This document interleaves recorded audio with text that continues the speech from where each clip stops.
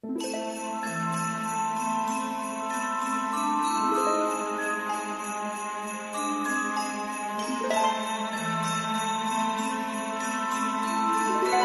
everybody.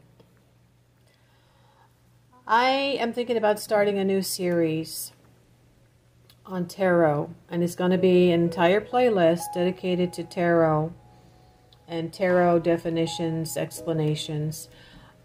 You may or may not know I have over 20 years of experience. I was not led to tarot until I was actually had my somatic release, and I had become aware of some of life's difficulties and challenges, and I had been working through them. I'd also come to realize I was a medium, and I had met my spirit guide. These are things that I recommend before anyone starts to embark on reading tarot, because you're basically tapping into your Akashic records. I still don't find that it's really that easy, and I really depend on my guides to tell me what is going on. Now, I started out with a simple Celtic cross spread for quite a few months, and then eventually I decided I would do the expanded version.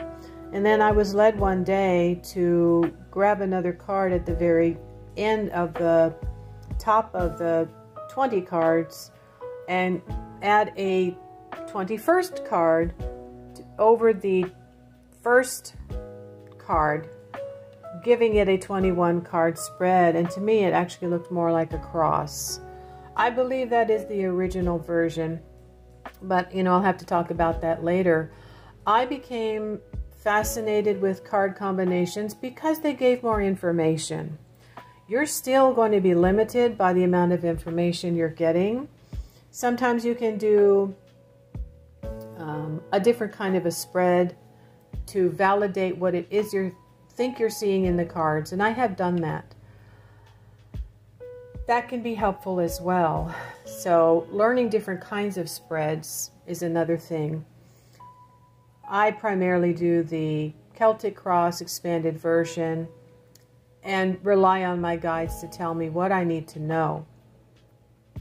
So here is a card combination that has come up today, and I thought I would share it with you. Here we have two major arcana cards coming up. The Devil and the Tower. When two cards come up like this together, whether they're underneath, above, to the left, or in this case, to the right, side by side, this is fate. Well, it doesn't look very good, does it? The Tower's not always bad. When I first started this channel, I tried to start this channel in 2012, and I was sharing my love of tarot and encouraging people to use tarot for tarot spells to achieve a goal. Excuse me. I started getting trolls, and I didn't know how to handle it. Weird stuff. I didn't know anything about what was going on. One of my first videos, I described how sandalwood attracts good spirits, and somebody was arguing with me about it.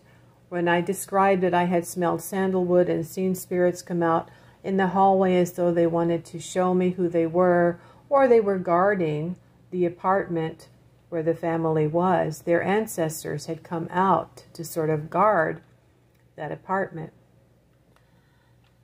So as you see here, I have an incense stick, and you might want to burn incense, either to connect to your ancestors for protection, or you want to get some information from them and ask them to help you with something.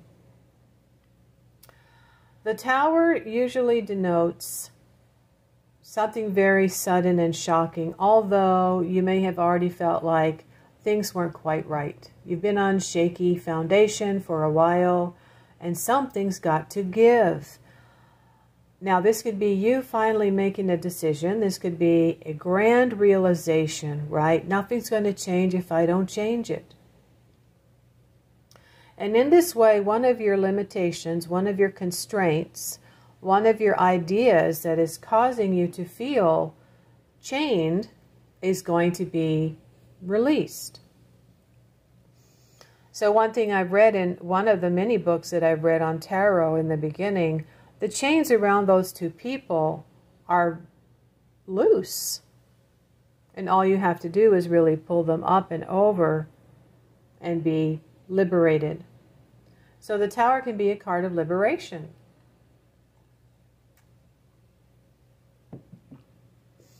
Now here you may be able to see I have a picture frame here of Archangel Raphael. You can absolutely get a candle holder with a picture of an angel, an archangel like Michael or Raphael, and have that there as well while you are doing your card readings. I highly recommend that.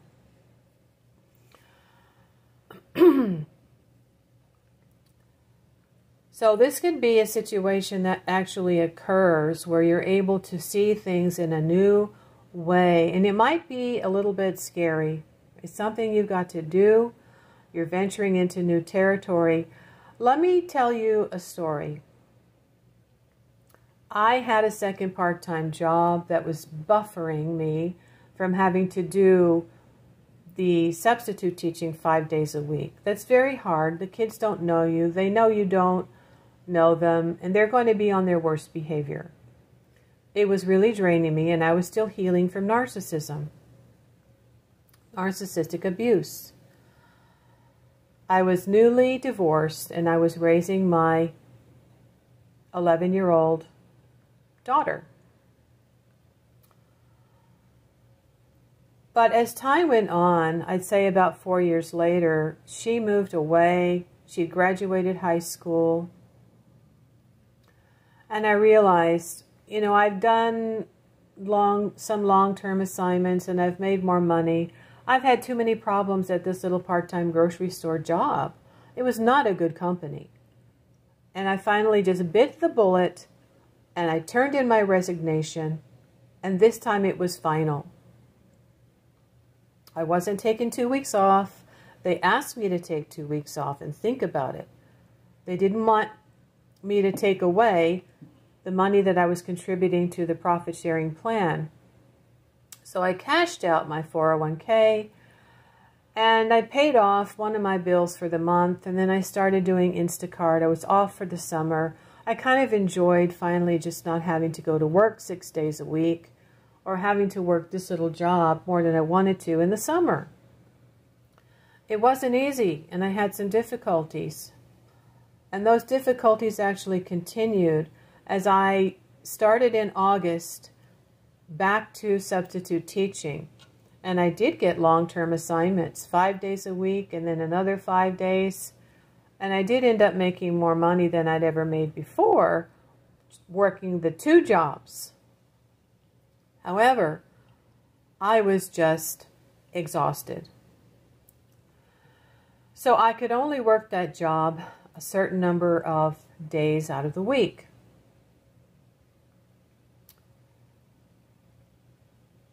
Without, you know, getting to the point where I was physically having a breakdown. I was still healing from narcissistic abuse, a lifetime of it. So what ended up happening was my house began to slowly fall apart. It needed a new toilet, then the lights went out in the front of the house.